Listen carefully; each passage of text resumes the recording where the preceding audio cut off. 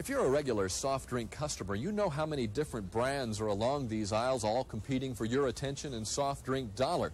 And it seems like they're adding new products virtually every day.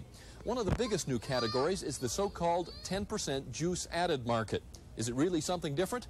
The soft drink makers would like you to think so. We got the juice, we got the blast. Slice, slice. We've been seeing commercials like this for a while now. Lemon Lime Slice from Pepsi being first among the major soft drink makers to go the juice-added route.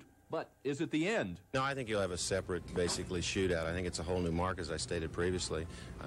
We'll be rolling out additional flavors for coming up in the summer as well as in the future. Part of that future is already here. Pepsi has added cherry cola and mandarin orange to its slice lineup. Coming next, apple flavor with 10% juice. Not to be outdone, Coca-Cola has brought its Minute Maid brand to the 10% juice segment, first with lemon lime and orange, both also advertising vitamin enriched. Another big company, Procter & Gamble, now owns the Crush label and has added juice to all of its flavors. Even Stroh's, the beer maker, has announced plans to get into the soft drink wars with a juice-based product. So what's all the fuss about? Ask a beverage analyst from a major stock brokerage. I think the popularity in juice-based drinks stems from the fact that the consumer perceives this as an extra added value. Not only is he getting a soft drink that tastes good, but he's also getting a little real juice. Notice Alan Kaplan said the consumer perceives added value. The majority of the juice added to these soft drinks is white grape and pear juice, along with a small amount of the flavor that's on the label. So what are they selling here?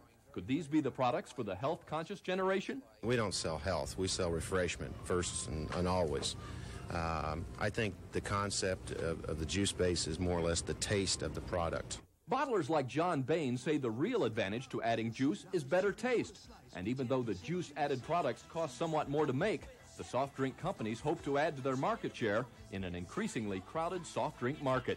The industry's total sales run about $25 to $30 billion. This would mean that juice-based, if they did get up to 15% of the total industry's volume, could be something like $4 to $5 billion. And as you know, every $1 billion counts. Tim Smith, Money Desk 5.